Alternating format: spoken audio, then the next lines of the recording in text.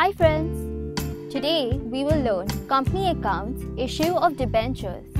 You can know more about this concept in detail by watching our Introduction to Issue of Debentures, as this session is mainly focused on problem solving and this chapter is also based on journal entries.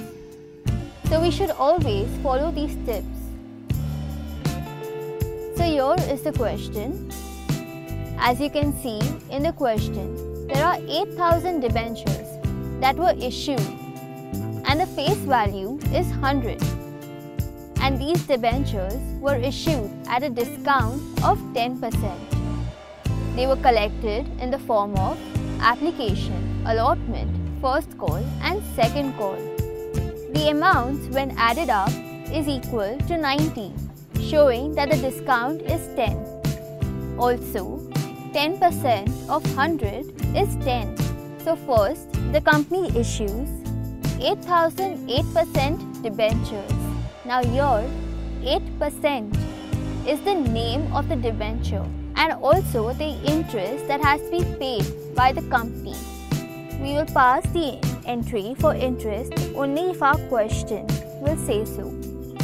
In a practical case, there will be a fixed time at which the interest is paid. So friends, the question says the debentures were fully subscribed. As you already know the journal entry for shares, we will only replace the word shares with 8% debentures. So what is the logical explanation for this entry? Let's say we ask for a loan from the lenders in a market. So they will first give us the money. So bank account is debited following the rule of the real account. And since the lenders are giving us money, they will be credited in 8% debenture application account following the rule of the personal account, credit to the giver. Here 8% is the name of the debenture. That's why we have written 8% debenture application account. And this is because a company can have many different debentures at the same point of time.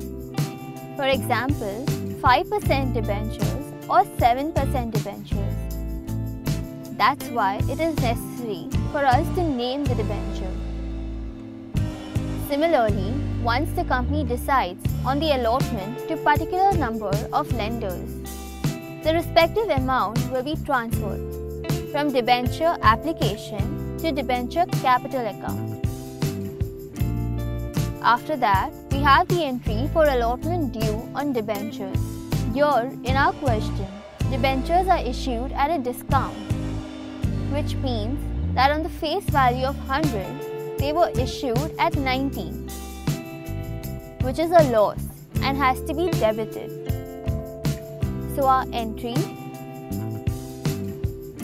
your discount on issue is a loss because the debentures are issued at a value lower than its face value.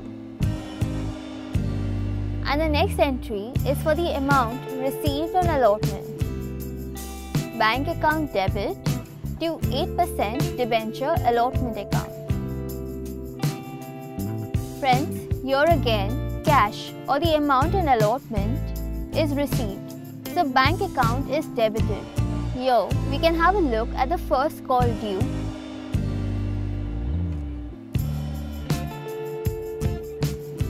And then received.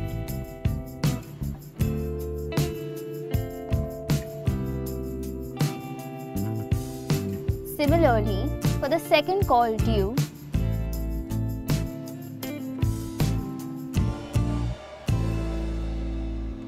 and then received.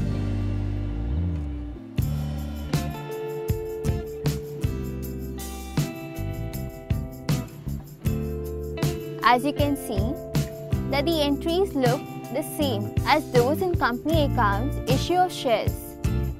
Only the word shares is replaced with debentures.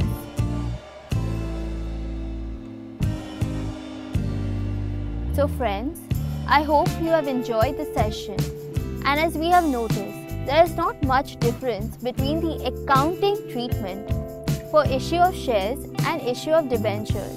So I hope this session has given you some relief. And in our upcoming sessions, we will solve a problem on redemption of debentures. So please do subscribe to our channel and press the bell icon to never miss an update from us. Till then, keep practicing and keep learning.